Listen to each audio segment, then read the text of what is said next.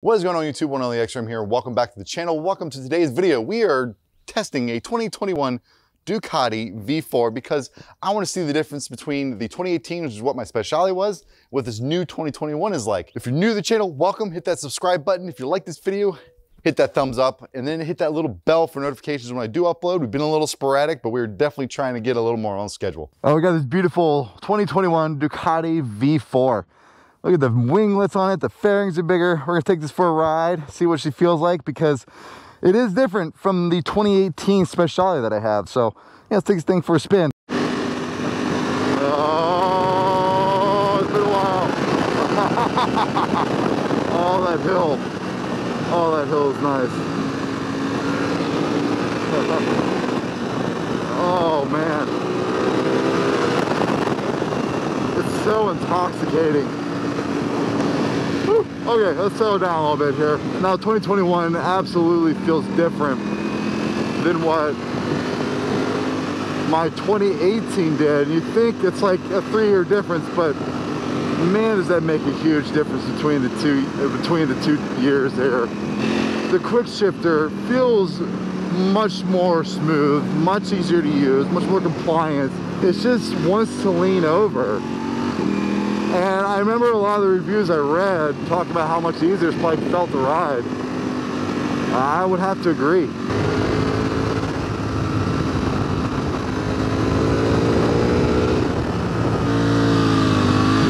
The first gear is so usable. It's actually very surprising.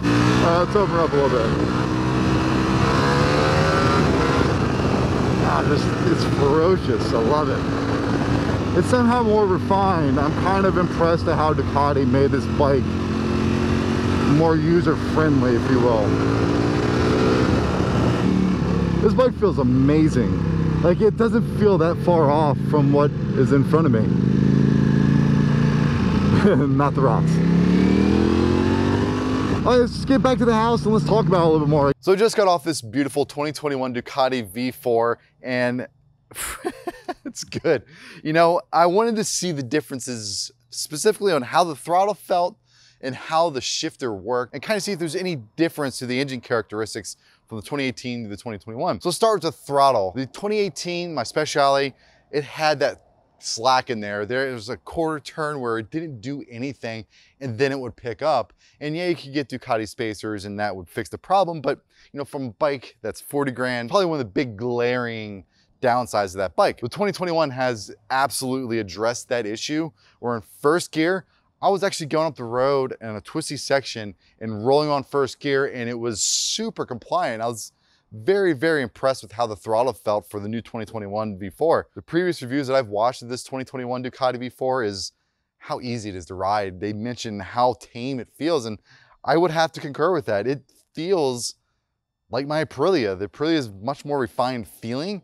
It doesn't have that crazy animal rip your hands off like mode to it, but this thing is still fast. It's still a monster. It still has some of that Italian characteristics in it, but it's definitely more subdued and I like it and I'm kind of sad at the same time. Obviously with the new 2021, the body style, the fairings are definitely a lot different and most notably the wings. But for me, the thing that I noticed the most, obviously these fairings were wider, but what these fairings now do is push the air into your knees. So all this warm air from the motor, from this section here, from the gills here, goes onto your knees, and the heat that comes from the motor from these new fairings is so noticeable. I rode my 2018 Speciale back to this a few weeks ago, and I could tell the difference between the heat in this section. Now, the other thing that people say about the heat is this section here. If you get the Acura aftermarket exhaust, this actually comes down a little bit differently and it doesn't quite burn your calf the same way that the stock exhaust does. So you can upgrade it and it'll kind of not completely get rid of the heat, but it'll help with the heat. So obviously with any bike, I have to talk about the brakes, and these Brembos are super strong. They got a very good initial bite. And actually they're a little more aggressive than you might think for a bike that's a base model. But they're fantastic. You know, again, I mentioned it's the base model, so it doesn't have the Öhlins suspension. And for this bike, it's not really that much of a downside. Yes, there's more tunability. Yes, there's a little better feel with the Öhlins. These Showas, they're great. We went over a few bumpy spots, soaked them up just fine. I tell you what, the ride quality for the base model, superb. As we talk about the comfortability, we have to go to the seat because the 2021 Ducati V4 seat is super soft, very comfortable to sit on, and it's got some little texture to it. When you sit there, you feel locked in, but you can still move around. It's very nice, pretty spacious. As we move up to the handlebars, the reach is very nice. It's not too far, not too long. As you see, at 6 foot, it's an easy drop. I'm not super hunched over, and I'm not over my hands like this. Like the Aprilia is much more compact, and you feel like you're kind of like this. You got a great reach, nice flex in the arm.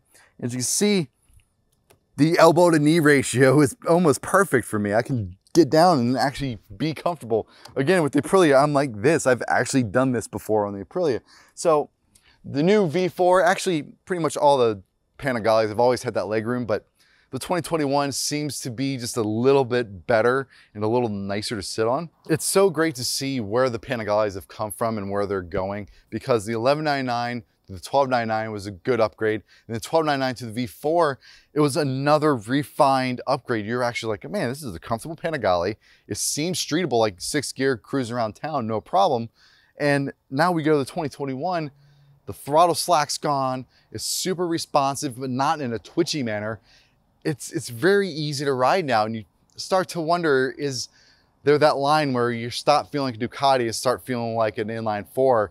And we're getting close. It still feels like a Ducati, still got its quirks, it's still got a little edge to it, but that edge is starting to get a little roundness to it. It's making it almost to where it's as refined as what the Aprilias are. So let's get in the dash a little bit. There's only 2 things I'm gonna go over real quick, and those are the riding modes, because the new models have Race A and Race B now.